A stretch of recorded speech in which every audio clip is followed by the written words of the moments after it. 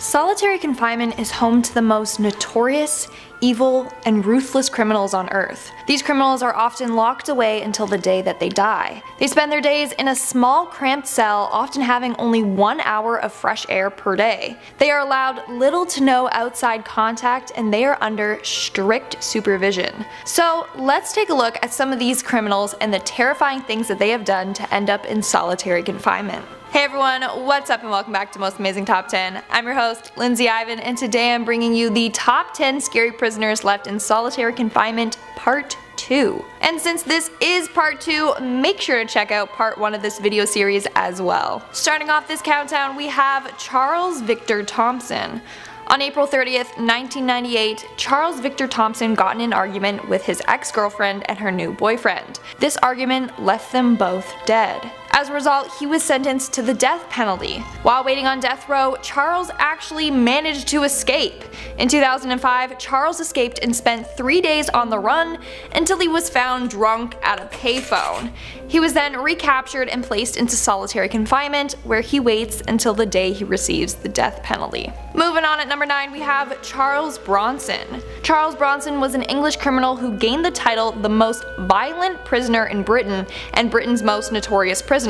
He was first arrested for armed robbery and served a 7-year sentence. Upon his release, he had a career in bare-knuckle boxing. Then, in 1988, he was convicted of conspiracy to commit another robbery. However, this time when he went back to jail, he became a more violent inmate. In fact, there were multiple times where he took inmates as hostages. He would even often fight guards and fellow prisoners.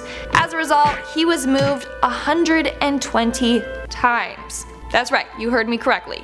Nowadays, he spends his time in solitary confinement, which he will probably remain until his death. In our 8th spot, we have Gary Ridgway. Gary Ridgway, otherwise known as the Green River Killer, was responsible for the murder of 48 women between 1980 and 1990. However, it's believed that he may have killed as many as 71 people. He then would dump the bodies along riverbanks in South King County, giving him the name the Green River Killer. He was arrested in 2001 and given 48 life sentences. Since his conviction, Ridgway has lived in virtual isolation. He was initially going to receive the death penalty, but ended up trading information about his murders to get out of it. But even in solitary confinement, people still considered him a big threat.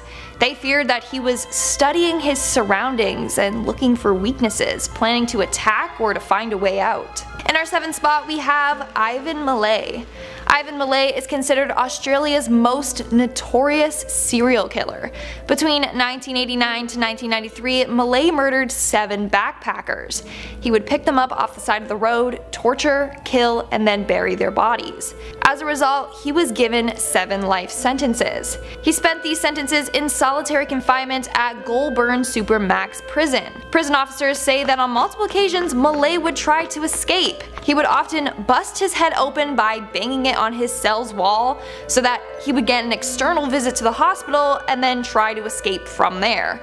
Another time he swallowed metal to get a trip to the hospital, and even once he tried to cut off his finger. He was considered a highly manipulative inmate with a high risk of self-harm. Millay spent 18 years in Supermax prison before he died of esophagus and stomach cancer. Moving on to number 6, we have Michael Swango. Michael Swango, aka the serial killer physician, poisoned over 60 of his patients, though he only admitted to causing 4 deaths. Michael Swango worked at multiple hospitals.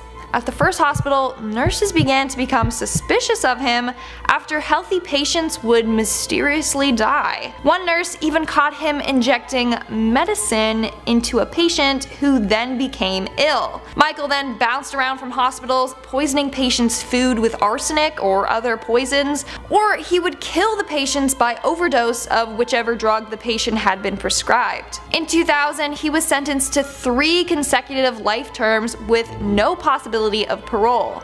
He is currently serving this sentence at the ADX Florence Supermax prison. There, he is confined to a 12 by 7 foot concrete cell. We are now at our 5th and halfway mark with Richard Lee McNair. Richard Lee McNair received 2 life sentences after being convicted of murder, attempted murder, and burglary. In 1987, McNair murdered one man and shot a second man 4 times during a robbery that went wrong. He is currently in ADX Florence in solitary confinement. Now, here's the thing. Richard managed to escape prison 3 different times. The first time was in 1988 when he used lip balm as a lubricant to slide his handcuffs off. Then in 1992 he escaped again. And in 2006, he escaped for the last time by mailing himself out of prison. As a result, that's why he was placed into Supermax prison and in solitary confinement. But to this day, he's known as a master escapist. Making our way down the list at number 4, we have Robert P. Hansen. Robert Hansen was an FBI agent that sold thousands of classified documents to the Soviet and Russian intelligences. These documents outlined US strategies with regards to nuclear wars, exposed developments in the military's weapons, and detailed aspects of US counterintelligence programs. His espionage was considered as possibly the worst intelligence disaster in US history. Robert pleaded guilty to 14 counts of espionage and 1 conspiracy to commit espionage. As a result, he was sentenced to 15 consecutive life terms. He is now serving his time at the ADX Florence, where he is in solitary confinement. Now, the reason why he's in solitary confinement is because he knows way too much about highly classified materials. Therefore, he is locked away to prevent any of this information from getting further leaked. Robert will be in confinement until the day he dies.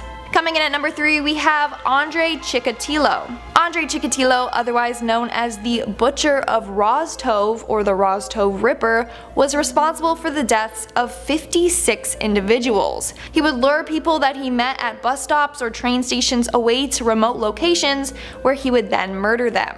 He also had cannibalistic tendencies and would eat certain parts of his victims. In 1990, he was finally caught for these heinous crimes.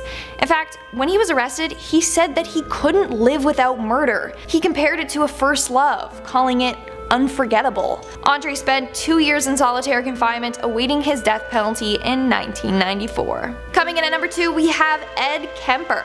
Ed Kemper, also known as Big Ed, is an American serial killer who killed 10 individuals. It all started back in 1964 when Ed killed his grandparents at the age of 15. He claimed that he killed them just to see what it felt like. As a result, he was locked away for 5 years.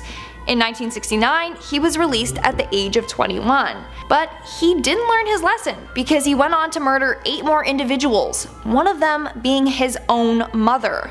Eventually he was convicted again and is now placed in solitary confinement. Ed is only allowed an hour of recreation a day and 3 showers every week. But Ed is apparently okay with this, since he said that he is happier in prison than he ever was as a free man. While in prison, he got the name Big Ed since he weighs around 300 pounds and is 6'9". This dude is massive. I don't know how he fits in that cell.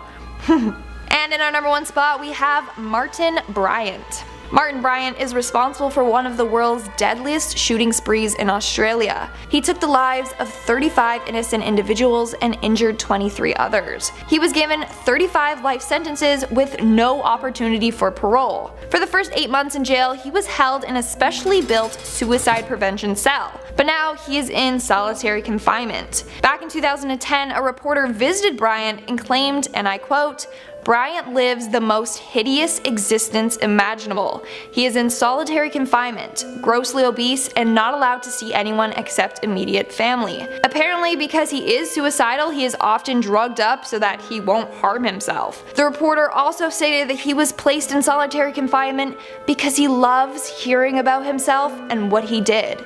So solitary confinement is a way to deprive him of this. And that's all for today's video. Let's move on to our comment shoutout portion. I'll be shouting out comments for my video, Top 10 Creepiest Things Found in Museums Part 2. Diego Hernandez commented, "I know you're gonna give me a shoutout. You must be psychic. How did you know?" Blaze Fire commented, I really don't know how this woman sleeps. Please show me your ways. Honestly, I'm numb to everything, okay? I've seen way too much. Vlad903 commented, Dum Dum, I want Gum Gum. I love that Night at the Museum reference. And that's all the comments I'm shouting out for today's video. Make sure to comment something down below for a chance to be featured in my next comment shoutout. And as always, don't forget to give this video a big thumbs up and subscribe to Most Amazing Top 10 for more amazing videos. I've been your host, Lindsay Ivan, and I'll see you when I see you. I had a crumb that never mind. He even would, he was considered a highly manipulative, These documents outlined US strategies, why am I saying strategies?